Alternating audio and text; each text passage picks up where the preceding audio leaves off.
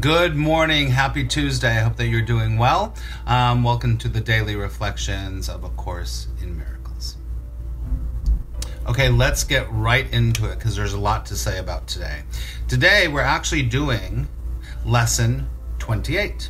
And lesson 28 is, today is the 28th day of January, so if you're following the lessons, you're on lesson 28, okay? Okay. Lesson 28 is, above all else, I want to see things differently. I want to take one section and read it for you because it's really powerful and it also is very, very crucial to how the Course helps you to see the world. Okay, it's in paragraph 2. I'm just going to read it to you. You see a lot of separate things about you, which really means you are not seeing at all.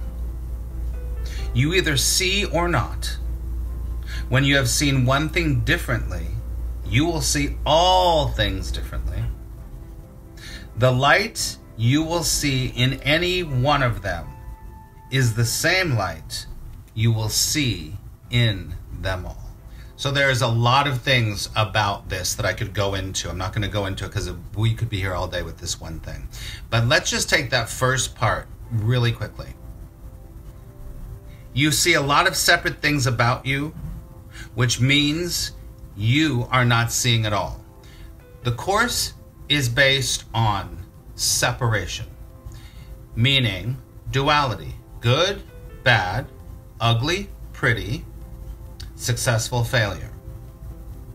That person, this person. Everything is separate. Separation is what creates suffering. Make sense? I know it might be a little hard to understand that, but you have to understand that concept that every time that we separate in our mind, then we're not really seeing at all, actually. So immediately be very aware about how you're seeing separate, because it's not helping you. It's keeping you suffering.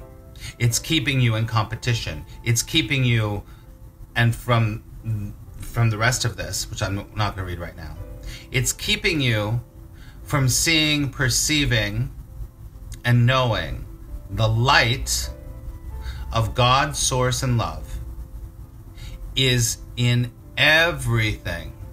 And it is the commonality that we all have. And finally, in that quote, he says, when you see one thing differently, you will begin to see all things differently. So today, do lesson 28. Above all else, I want to see things differently. All right. Remember, today could be the best day of your life, and that's the truth. And I will talk to you real soon.